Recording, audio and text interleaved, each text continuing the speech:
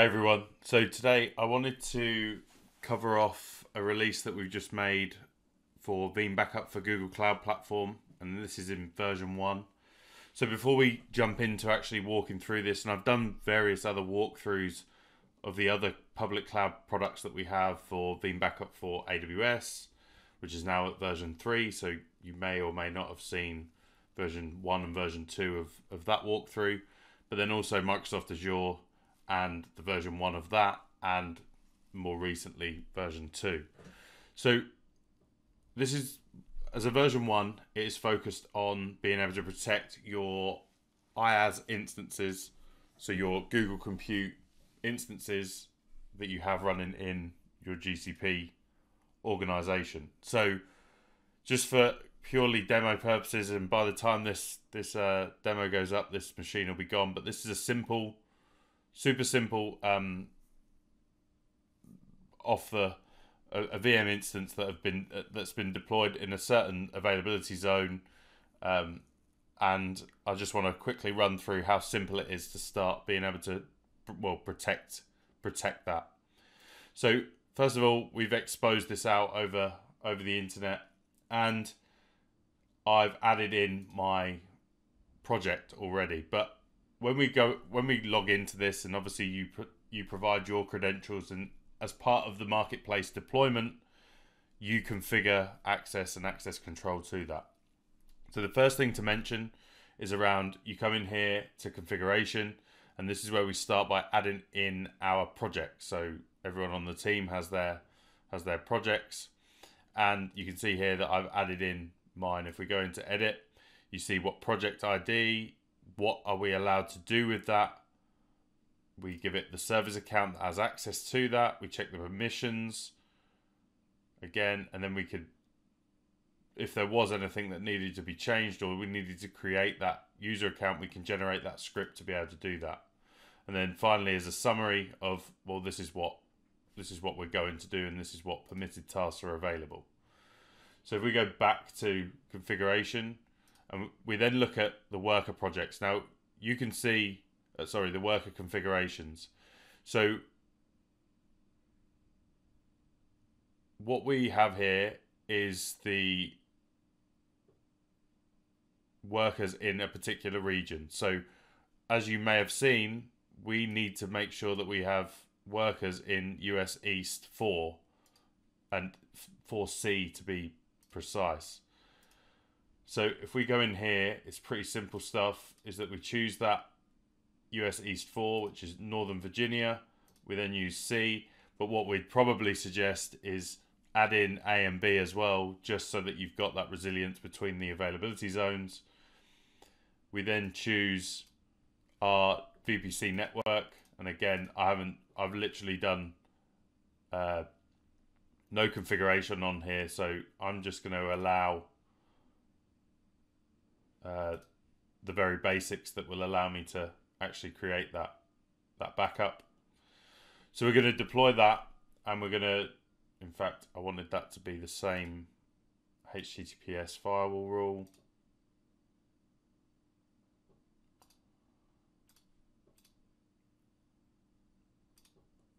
Finish that.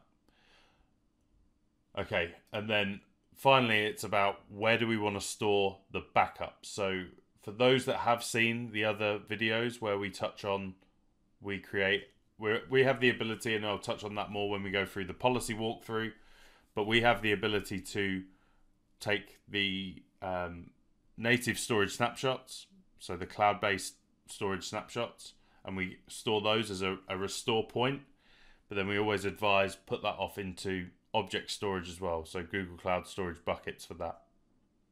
You can see here that we've got one created in US West 1.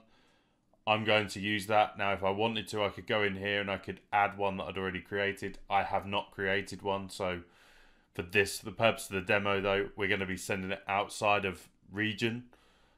Potentially that is a use case for some business to have your backups in a different availability zone. I would recommend that. We would recommend that. And that's it from a configuration. The other thing is making sure that we've got the licensing in place. Remember as well that there is a free tier. So if you're just learning around Google Cloud Platform as well as all the other clouds, and you've got up to 10 instances or maybe more, but 10 you really want to keep protected, well, we've got the ability to do that free with the community edition, or with the free license. So you can see here that we're using 3. Then if we come out of that configuration, just to walk around what this looks like. So this is the opening dashboard, if you like, the monitoring view. So it gives you the alarms, the amount of instances that we're protecting, the total policies, and the total repositories in which we're storing those backups. And then it gives you a breakdown of the last 24 hours of what's happening, what's being done. Then we have our instances. So you can see here that we've only got those 2 being shown. And then we can go to policies, which is where we'll see that one by colleague David Hill. But I'm going to go in and I want to create one just from scratch to be able to protect that one machine that I have in there. So first of all, we give it a name. We then choose our project, and we can, all throughout the wizards, we can go and we can check these credentials and make sure that what we're trying to achieve is actually possible, rather than having a policy fail later on because of that. We can choose the regions in which we want to protect. So we could say all of them, we could just move all 24 over, or we could just go and choose that Western Virginia so that we can see the instances within there. And then we've got the ability to either select the resources to protect, either by just saying all resources, or do it specifically. So we can do it via instance, which is fine for I'm sorry. which is fine for me because I've only got one machine. But you've also got the ability to use labels, and I have actually put a label in there called tier 1. And that would then, if you label all of the machines that you feel need the key backup and the value tier 1, we can start to protect those workloads in a more dynamic fashion. So let's just select that, protect those machines, and hit apply. We could also do the same for exclude. So if you had certain workloads, let's say you did want to do the whole environment, and but you wanted to exclude certain machines from that, you could do that as well using the same process. Okay, so then it comes down to, okay, so we've got the ability to differentiate between snapshot settings. This is where I mentioned I want to be able to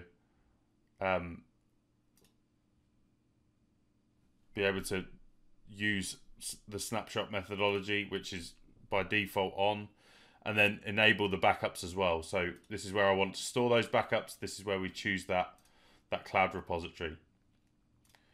Then under schedule, so at the moment we have no schedule. So up in the top right hand corner, you see that we don't have, it's going to cost us nothing.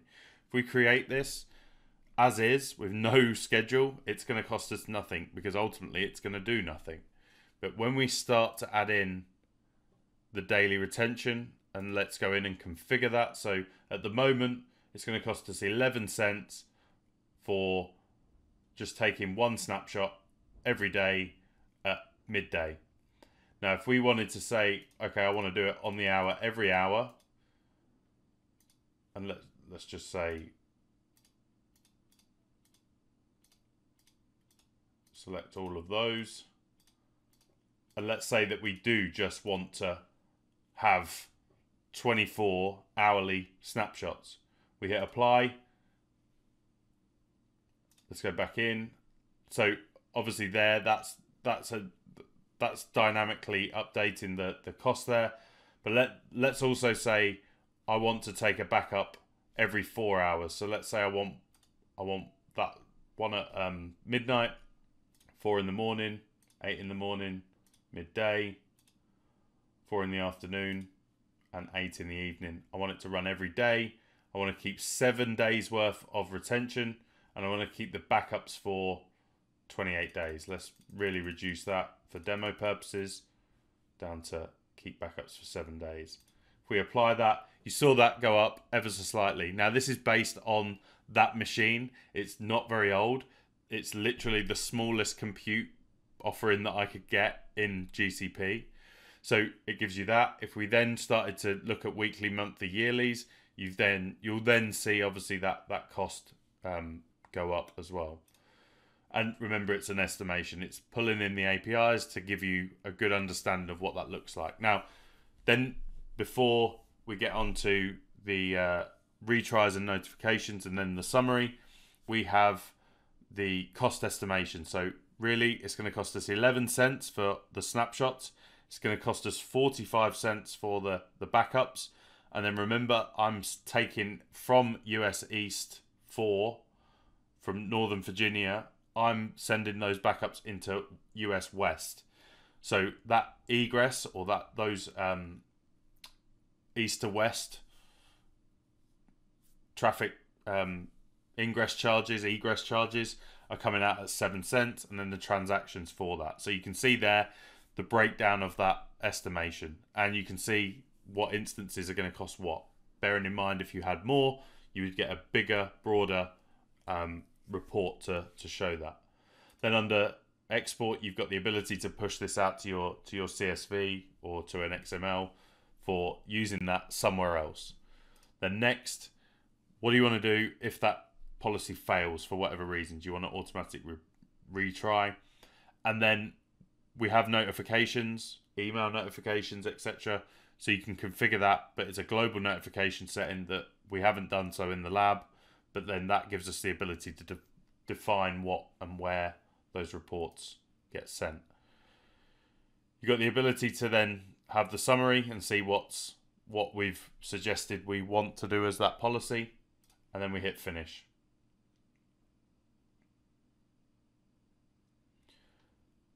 So then, because this is a brand new backup job, this is where it will either wait for that on the hour, so you can see here that it's next going to run at 5 p.m, or we can automatically kick that off.